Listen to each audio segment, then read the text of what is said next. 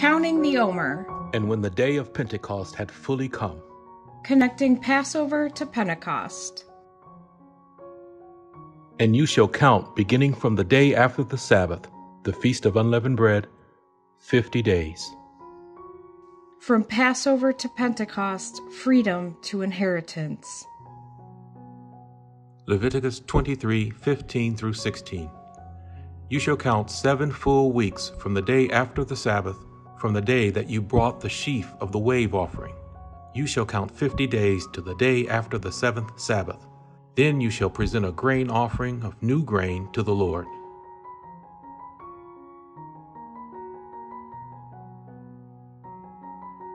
Here I am, ready to perform the mitzvah of counting the Omer. Blessed are you, Eternal One, our God, and source of all life. You, Most High, have sanctified us with your word, your truth. You have made us clean with your righteousness, the living word, Yahshua the Messiah, and instructed us concerning the counting of the Omer. Psalm 67.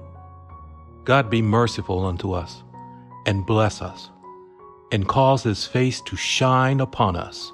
Selah. That thy way may be known upon earth, thy saving health among all nations. Let the people praise thee, O God. Let all the people praise thee.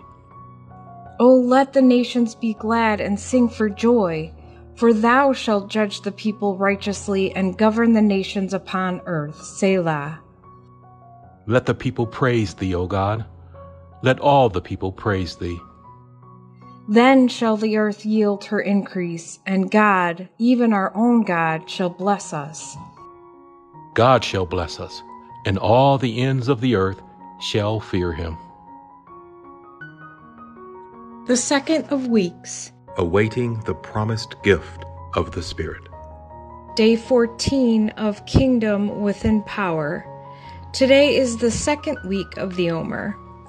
And ye shall be unto me a kingdom of priests and an holy nation. Exodus 19, verse 6.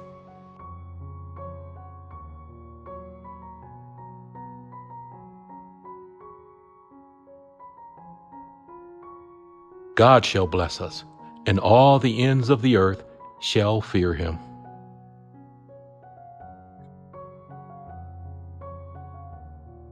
That thy way may be known upon earth, thy saving health among all nations.